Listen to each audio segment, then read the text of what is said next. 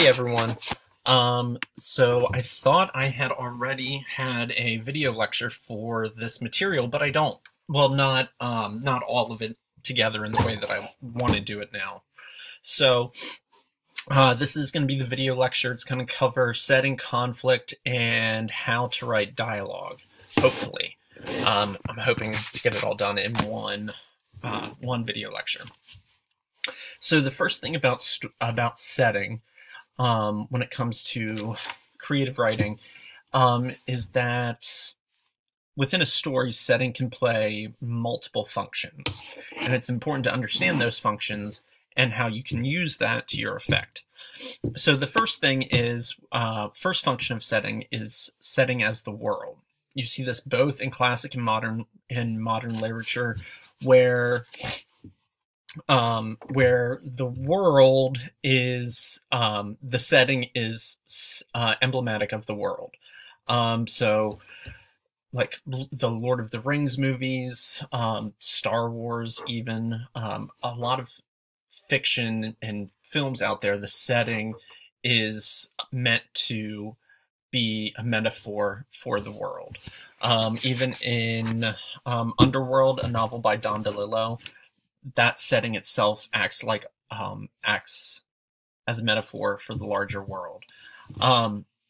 Setting as mood or symbol, this one's really easy. Just about anything written by Poe or King, or any horror movie where the setting itself helps to establish the mood and the symbolism within the story. Okay, like perfect example, The Fall of the House of Usher by Poe. The House of Usher as a setting is crucially important for the mood and tone of the story. Setting as action. Think of any novel or film about war where the setting itself is the action. All right. Setting as character.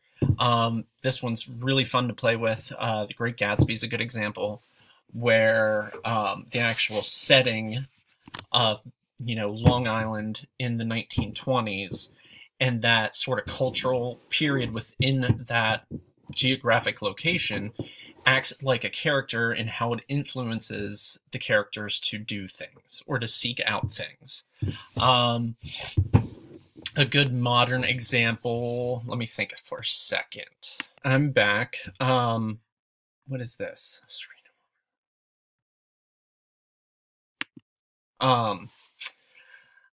I was trying to think of another example of setting as character and was trying to find my notes for the lecture, but couldn't find them. Setting as character. So basically, this is when the setting behaves almost like a character in influencing the story. Okay. Setting as conflict. You see this often. It's not necessarily the same as action. Setting as conflict is in that the setting itself helps create the conflict. So Moby Dick, Jaws, there's 100 of other examples, but this is where the setting helps to create some of the conflict. Okay. Conflict. Now, conflict is not necessarily bad. All stories have conflict of some kind, even love stories. Conflict is in essence what pushes the narrative forward and what forces the characters to change. It is not necessarily bad, like I said. It can be bad, but there can be internal conflict. There could be conflict between two characters, protagonist, antagonist, what we're used to. But conflict can also be happy, like a love story. There's conflict because these two people are falling in love, and blah blah blah blah blah blah blah blah needs to happen for them to be together. It also helps create the momentum within the actual story. So conflict, where does conflict come from? It comes from characters and setting, usually. Conflict is usually interpersonal, or it can come from the setting. If you think of like a war movie, some of the conflict comes from the actual setting of soldiers being in war. Conflict in fiction is crucially important. It's the driving force. Conflict in creative nonfiction is usually a very personal conflict. It's usually more of an internal conflict. It still can be conflict between two different people if you're writing a personal essay, but everything has conflict in some form or the other. Sorry, I need to just pause again. Effective beginnings and endings. We have to have effective beginnings and endings, or the reader's going to feel cheated. I think I've mentioned this before, it's kind of random, but I always start all of my projects with the first sentence. Once I know what the first sentence is and I know where the story's going, I write the last sentence. I guess I shouldn't say I always do that, but most times I do that. And then for me in my head, even if it's a novel, it's helpful for me to think of the story as being connecting those two sentences. But we have to have an effective beginning. It has to hook the reader. It must be vivid and interesting. We need to gain the reader's interest, and then we need to maintain it. And you don't want the reader to feel cheated at the end. So your hook or inciting incident needs to happen right away. And especially in short stories, it needs to happen right away. I haven't done it this year, but for years I judged a first novel writing contest where the winner won publication and $10,000.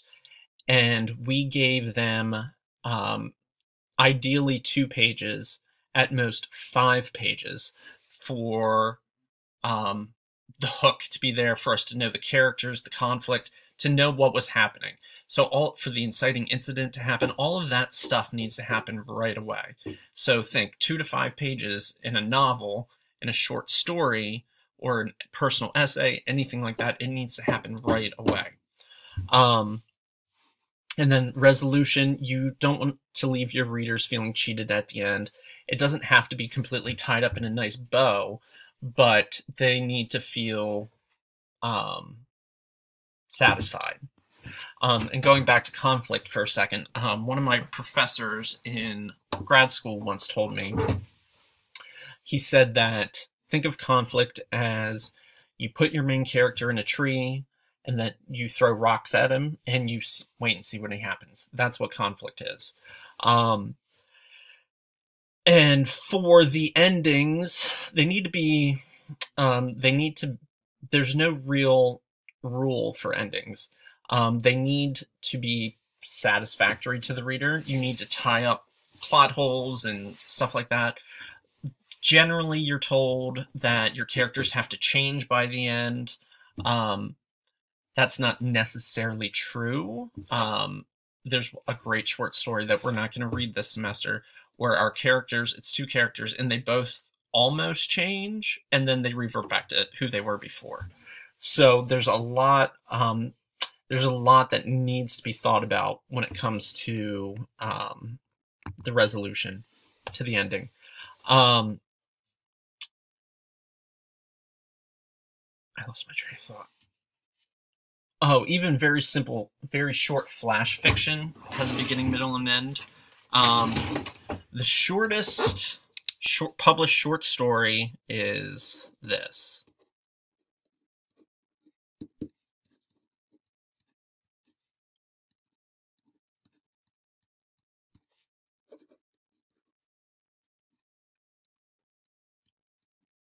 Let's see if you can see that. For Sale, Baby Shoes, Never Worn. This was written by Hemingway. But as simple as this is, it does have a beginning, middle, and end. The beginning, for sale, baby shoes, middle, never worn, the ending.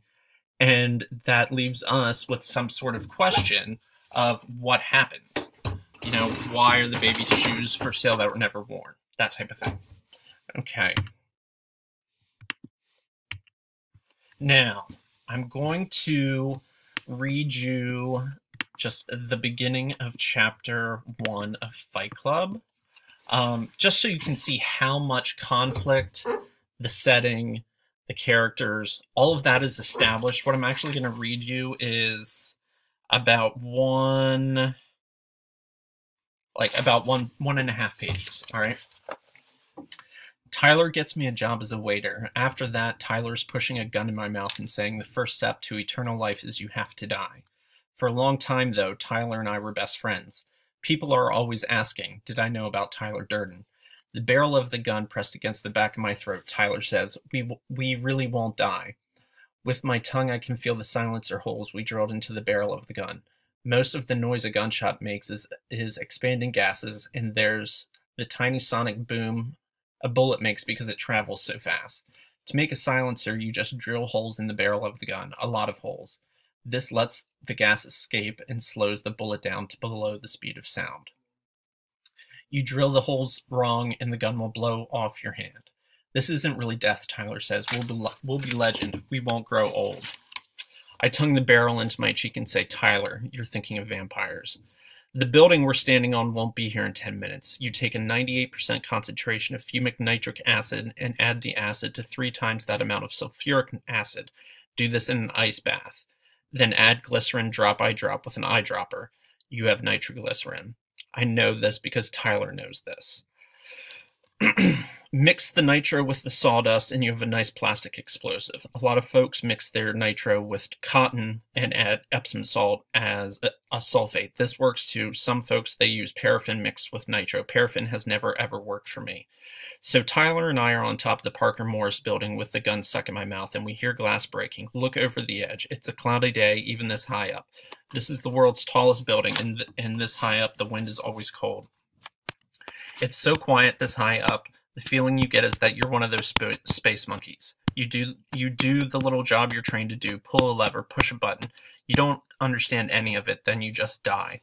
91 floors up, you look over the edge of the roof, and the street below is mottled with a shag carpet of people standing, looking up. The breaking glass is a window right below us. A window blows out the side of the building, and then comes a file cabinet big as a black refrigerator. Right below us, a 6-drawer filing cabinet drops right out off the cliff face of the building, and drops turning slowly, and drops getting smaller, and drops disappearing into the packed crowd.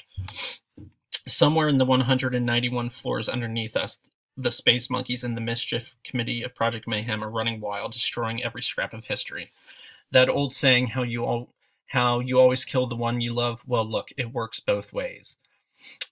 With a gun stuck in your mouth and the barrel of the gun between your teeth, you can only talk in vowels. We're now down to our last 10 minutes. Okay, so I'm actually going to pause this recording here because we're almost out of time, and then there'll be a second part where I talk about this briefly, and then there's one last other thing that we need to talk about.